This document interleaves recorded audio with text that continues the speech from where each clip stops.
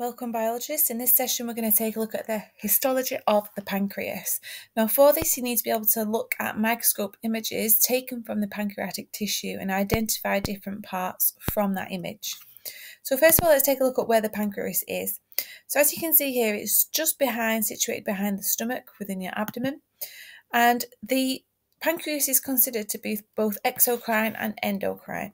So if you remind myself of what those are, so exocrine is where the products such as enzymes or hormones are carried via ducts. So in the pancreas, we actually have enzymes that are carried to the gallbladder in the pancreatic duct.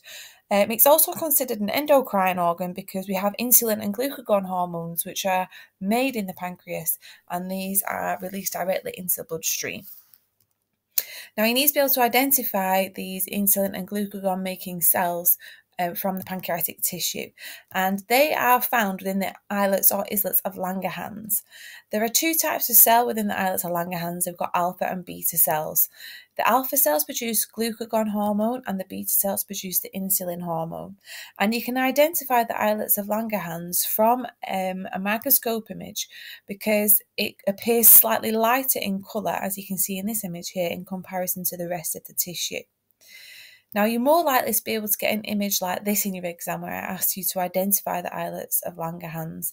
And in this image, you can see here that it's stained a certain colour depending upon which cell it is. So in this particular image here, we've got the cells that create glucagon and make glucagon. These are stained red, and the beta cells that make insulin, these are stained in blue in this particular image. Now, the staining should be listed in the actual question if it's asking you about a certain stain, given a certain colour, to identify certain cells. This is more typical of an image that you might be given in an exam, where the islets of Langerhans appear slightly lighter in colour. It can also identify here a pancreatic duct, and it's quite easy to see because you can see that the cells create a circle with a lumen inside. Other cells that you might be asked to identify, the acini, which is plural, or acinus, which is singular. Now, these cells are the cells here that surround the islets of Langerhans. These are the cells that are going to be making things like your enzymes, whereas the islets of Langerhans, these are the ones that contain your alpha and beta cells that are going to be making your insulin and your glucagon.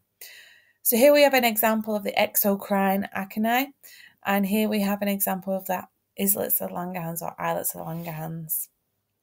This particular image, I can't see a duct, but as I showed you that image before, you can quite clearly see that. Now, these are the things we need to be able to identify from an image that I have seen in an exam before. So if you need to, just go back on the video and recap on those different things.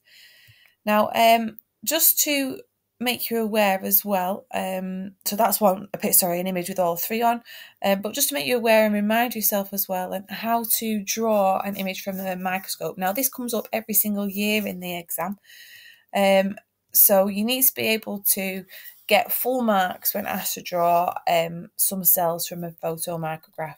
So for example, if I'm asked to draw 3 cells from this particular image, I need to make sure, first of all, I've actually drawn 3 cells, that I've got clear continuous lines with no shading and no ragged edges, that I've got the correct proportions so the examiner can actually see which cells I have actually drawn from this image, that I've used more than 50% of the area provided, so my cells are quite large and they fill up the space provided, and that label lines are drawn with a ruler to the correct feature with no arrowheads.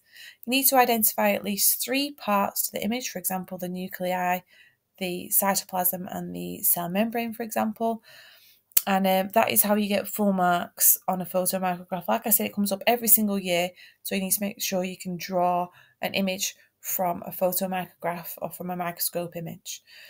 Guys, good luck with your exams and all the best with your studies.